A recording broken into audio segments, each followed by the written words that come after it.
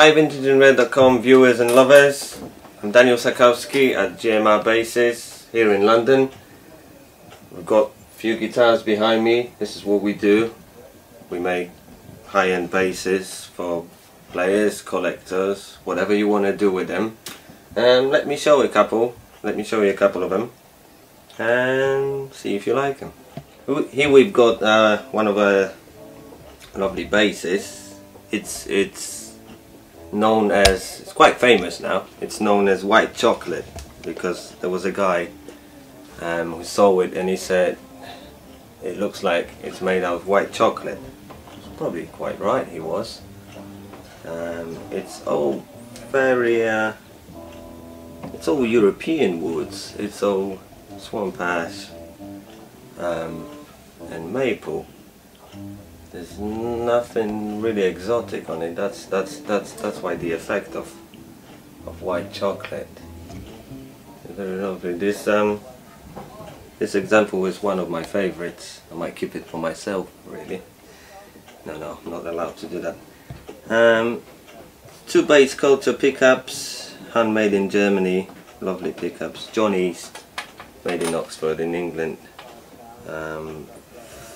Free band EQ, lovely German ETS bridge, pure brass. There's some shallows and a head. Really nice example. I love it. Everyone loves it. Again, I kind of keep it as a demo because I don't want to part with it. But I'll let it go for the right price. Now here we are for a serious instrument. It's a 7-string bass, as you can probably tell. It's the Beast, as we call it.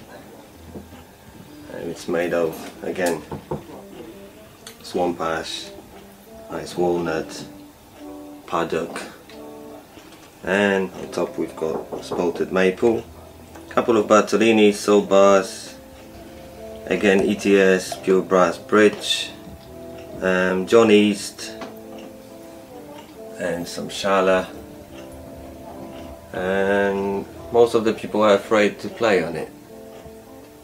It's still with us. It was featured in the London bass show last year. A nice simple example of a model called Soundboard, bolt-on construction. I like to call it just this, GMR simplicity, nice, elegant, simple lines. Working bass players, bass really often chosen by session musicians, by people who are always on the road. It's like a workhorse. Here's like a very simple example with just a couple of Bartolini single coils and passive preamp, a nice shallow bridge. The body is just older to give you that kind of Fenderish sound. Plain maple, palisander fingerboard and plain maple neck. Very nice and simple. One of my personal favorites, elegant look. Got some hidden quilted maple, got bird's eye maple. Very nice color combination, in my opinion. A couple of bass culture pickups in here. Knoll, lovely handmade German preamp. Of ankle in the back, the neck, and the body is swamp ash again. I do seem to like that wood. It's really good. It gives you nice tones and it's really light. That's what people look for these days. Very nice, very good sound, very comfortable. It's a bass force model in 5-string option. Hey everybody, thank you very much for taking time to view this. If you want to know more info, please go to gmrbasses.com. Alternatively, you can always view us at VintageandRare.com.